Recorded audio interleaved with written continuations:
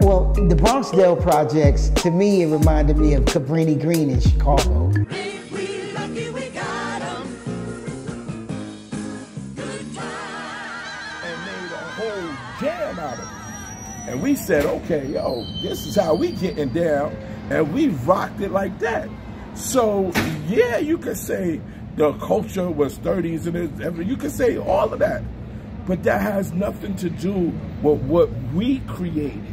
We created what a genre, a style that we call hip hop, and that's it. You know, it's nothing against what they did in the 30s or Pig Meat Martin. What I believe was what it definitely introduced me into what we now call hip hop. Was he was on the microphone, drums playing. Yeah, where did you get that beat though from? Where was that? That was a drum? That was a drum. That was a band? Yeah, that was a band. You see everything, and that's what kills me to this day. You know, a lot of records, right, when they started out being records, were bands, were musicians. Records now are computerized. They take the sounds of instruments and they put them into a sample form, and that's what the music is.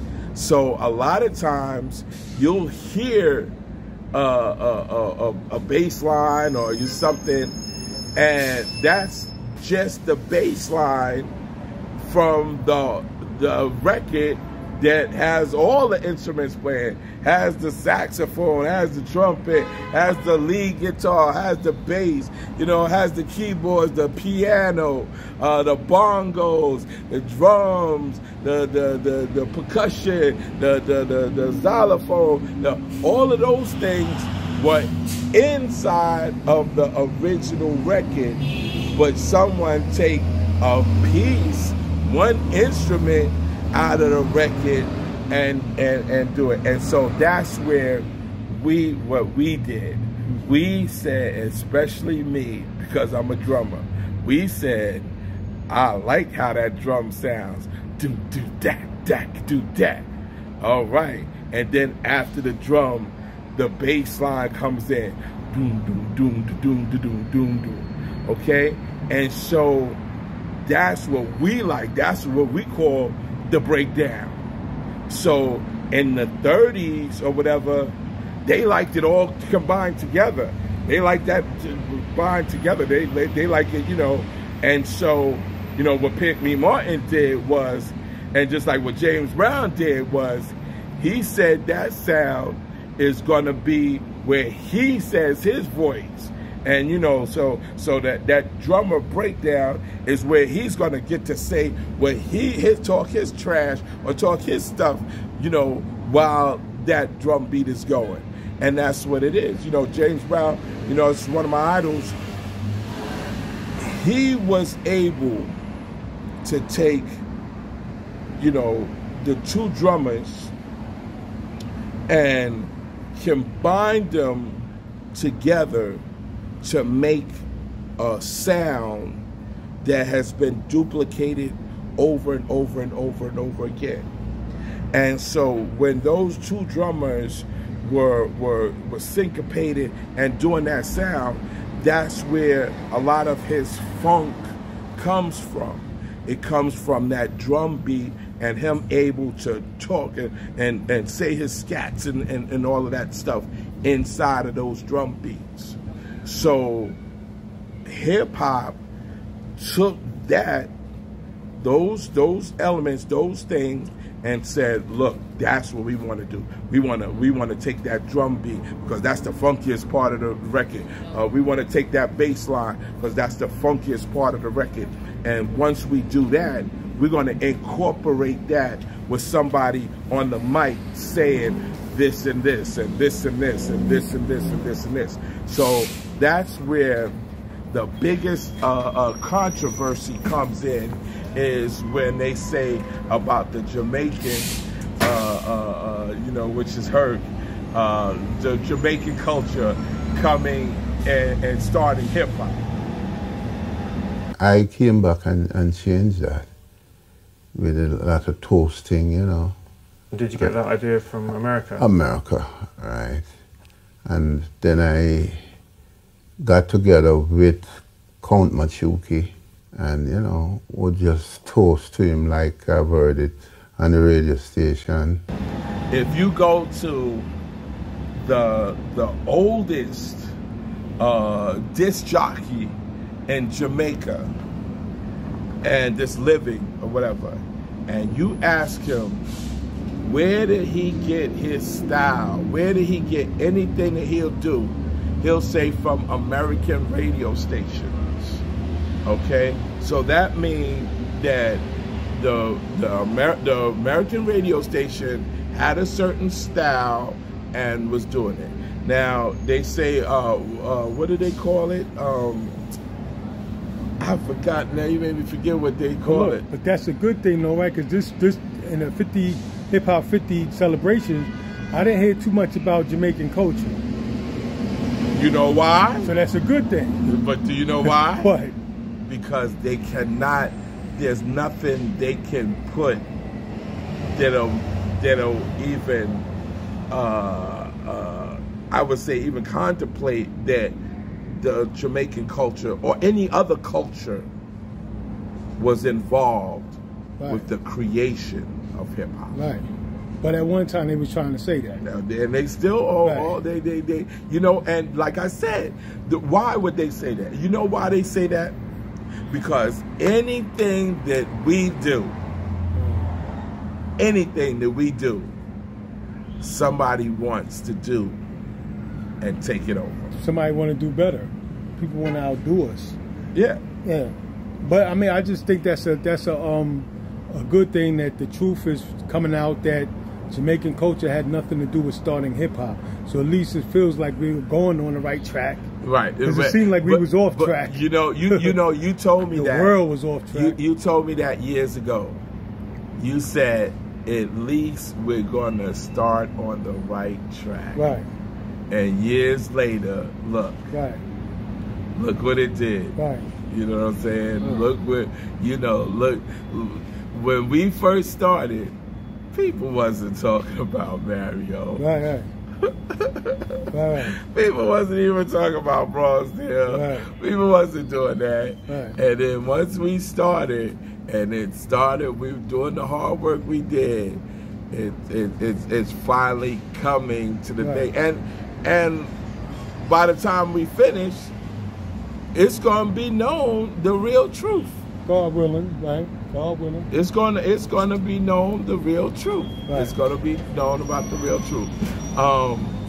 You know, I said it, and I say this to you because you know, we talk about everything. I must admit that I totally understand what was needed for religion. I totally know and I understand what was needed for religion. What do you mean? Without structure, we would all just go to, and that's what's happening. Exactly. That's what's happening. If we don't have any boundaries, or if we don't have anything to curve or to base anything on, then it's just chaos. Exactly. Yeah, my man. You finally get it right. And so the chaos that's happening now, I must admit, if we had and don't get me wrong, I feel like a lot of the structure is within us. It's not basically handwritten or whatever, but if we had that for them to base a guideline on, then we would at least be on the right track to going to do what is right. So I must admit that, you know, out of all the years that we've been doing that, I must admit that. And I got a lot of those videos I was going to put out, but, you know, we talk about religion and stuff. I don't know how you feel about it now, but well, to me, and you know, since we're going to go there, I'm gonna put it like this. I believe, and this is just my beliefs, doesn't have nothing to do with anybody else's beliefs. I believe that a certain man, a certain group of people, took something because of our kind hearts, of our willing to want to do what's right, and took that and structured it in a way so we believe that if we don't do what's in this Bible, or we don't do what's in these things, that we're gonna burn in hell and yeah. Okay, so yeah, a lot of so things right, so added. right. So they're not digging to, well, what the why this is, you know, why are you not supposed to kill each other? Why are you not supposed to to get high? Why are you not supposed to steal? You know, because when you break it down, you know, adultery is stealing. You know, you're committing, you're taking someone's wife or husband, and you're having sexual intercourse or whatever. So that's stealing. And you don't want nobody to steal from you, so why would you steal from somebody else? When you hurt somebody or whatever, you don't want to be hurt, you don't want to be killed, you don't want to be dead, so why would you kill somebody else? You know what I'm saying? So those are the basic realms of the structure that I'm talking about. Like that, they have those in the commandments, you know, and the commandments are what are basic human rights and wrongs, you know. So I believe that, you know, and this is just my opinion, I believe that with Jesus, and they placing Jesus, when I say they, you know, I mean the pink people, placing him as someone that looks more like them than us, is so that we could in a sense say that, okay, Jesus is God, and so we should bow down to God. They're not telling, you know, that, okay, that Jesus would have been one of us. You see what I'm saying? Yeah, so but go ahead. Phase, look, they were supposed to do that. They were supposed to make Jesus in their image because they're trying to rise up. They probably felt like they couldn't rise up with a brown-skinned Jesus image. Right. So okay, so stop right there. They needed Jesus in their image. Why? Okay, so you because just said it right there. Because it's the ego of human beings. Said, but no, you just said they couldn't have it in our image, right? Why? Maybe they felt like that. Right, so but tell me, why would they feel like that? It got to do with self-esteem. The same reason why it's hard for us to rise looking at a Jesus in their image. So what I'm saying is, right, we don't have to complain. That's so first level. The only thing we got to do is agree on a Jesus in our image and move on. Right. That's all we got to do. Right. This is our image of Jesus. Now let's move on. Right, right. Conversation over. Let's not talk about it no more. This is our image of Jesus. Okay, so what can we do to start that? I was already doing it, but people wasn't there. So I can't, you know, I got to slow down. I got to dumb it down and go at people's pace. I got to go at people. People are not there yet. So I've been introducing the brown-skinned Jesus, saying which Jesus for us.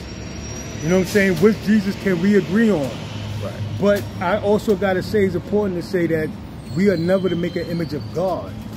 We're never to make an image, a picture of God. Jesus was a man.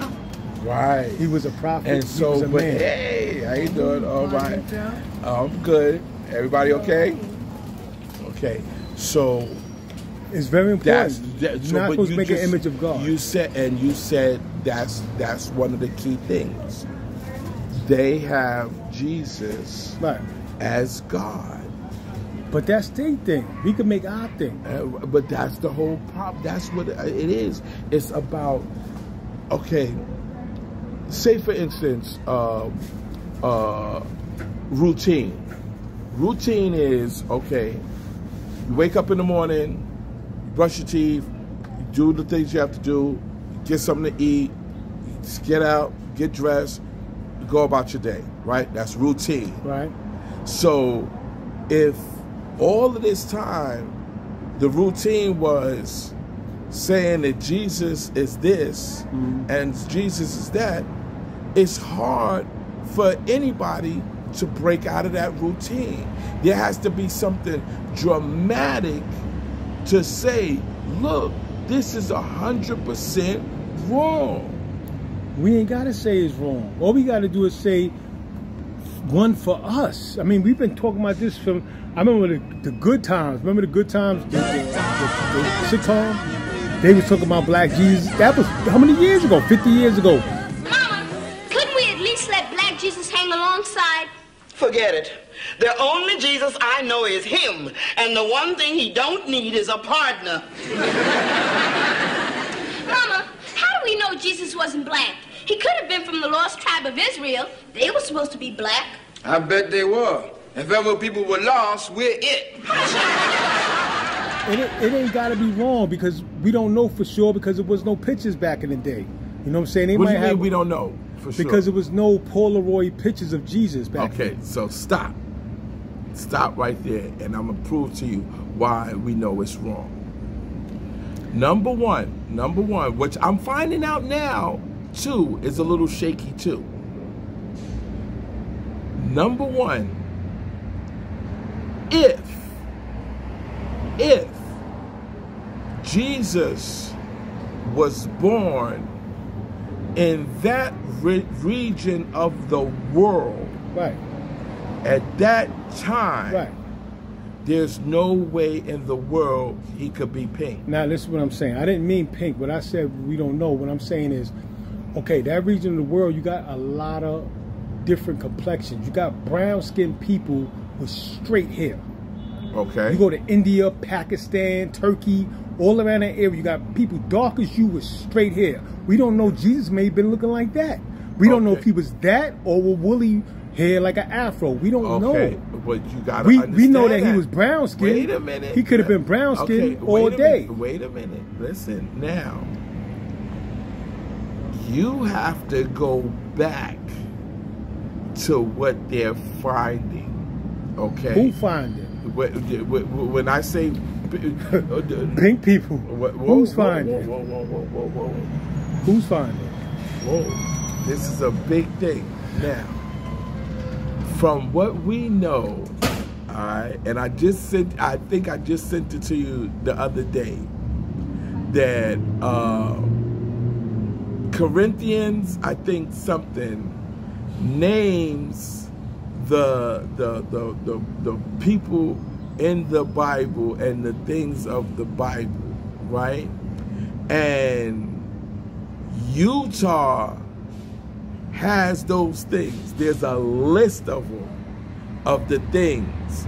So the biggest trick, which I'm glad we got a chance to do this, the biggest trick from my research is finding out that we're not necessarily from Africa.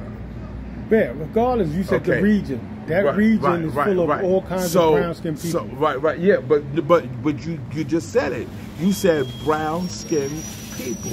Yeah. So the image that they have is pink and with blue eyes. Well, some got black eyes. Okay, so you tell me of those Indians or the ones that you're talking about with the straight hair or whatever. Right. You show me one blue-eyed one of those. Phase. What I'm saying is, let's not waste energy with that. That doesn't matter. They have a right to do whatever they want to do. We have a right to do what we want to do and raise our children. When are we going to do it? I've been doing it. I'm waiting for you. I've been doing it. I'm waiting for you. Okay. All right. Okay. I had the Eraser video back when our brother Roy was alive. Right. Rest in peace, Roy. Right. I did a video, Which Jesus for us? Like, yo, let's get a census, let's agree on a Jesus. Okay. Let's agree on a picture of Jesus. Well, and let's move forward. I tell you what.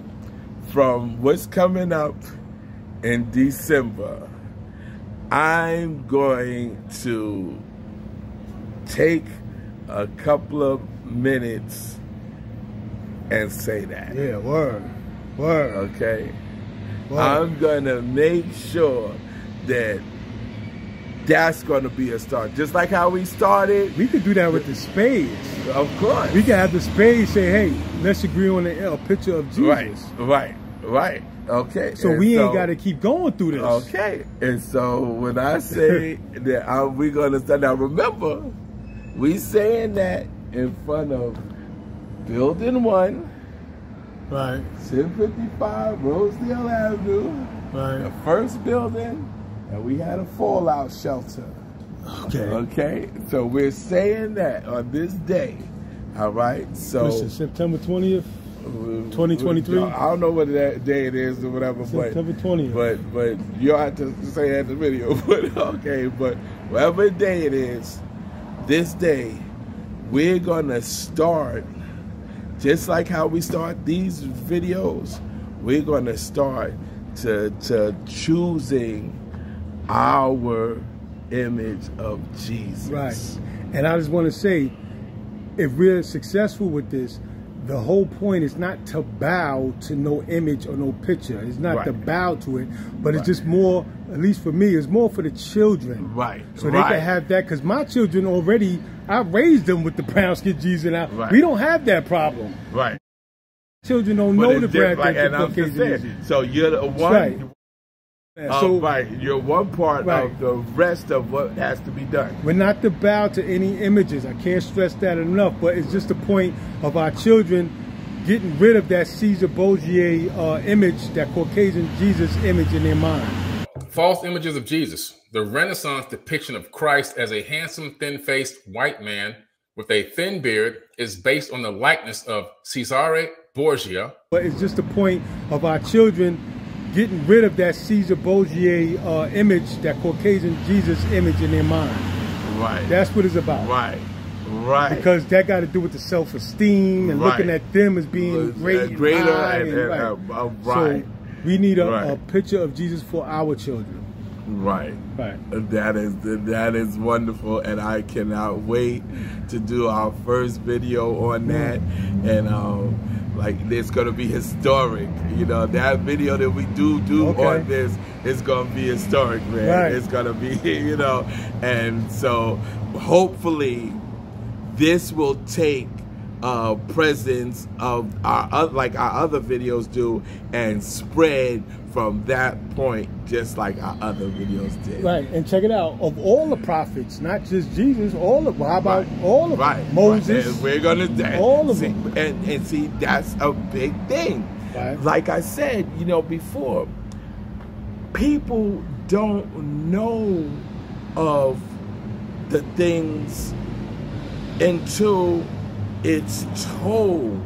You see what I'm saying? So if they were not hearing what we're saying, then how they gonna know it? You see what I'm saying? So that's something that our kids can teach their kids to teach their kids. We break out of slavery. And break out of slavery. And we'll break out of slavery. You know, and that'll be, if I could see a part of it before my demise, you know, that would make me so happy. That would make me so happy, you know. But you know, and I want to say this even for the brothers who don't believe in Jesus. Still join us, pick a Jesus, because you know what I'm saying, you got to see the bigger picture. That Jesus in the Bible is not going nowhere no time soon. It's going to outlive you. So when you pass away, the Bible and the pictures of Jesus are still going to be around. Yes, that's 100. Good point. So that's why we need to have our pictures of Jesus. Our image. You know what I'm saying? That can last the test of time, because it ain't going nowhere. That's 100% right. Even for the brothers who don't. Even for the brothers who don't believe in Christianity. Like me. Wow. That makes a lot of sense, man. We got, oh wow, that just sent some chills in me right now, man, because that's a good thing, you know. Right. We're in the process of being doomed, and I mean that. You know, the way the structure is now of life for us is getting worse and worse. You know, many years ago I told you about the inflation, about how much it is now and everything. So remember, back then we were saying what, $1,000-something. Now for a 2-bedroom apartment, it starts at $2,000 and then goes up.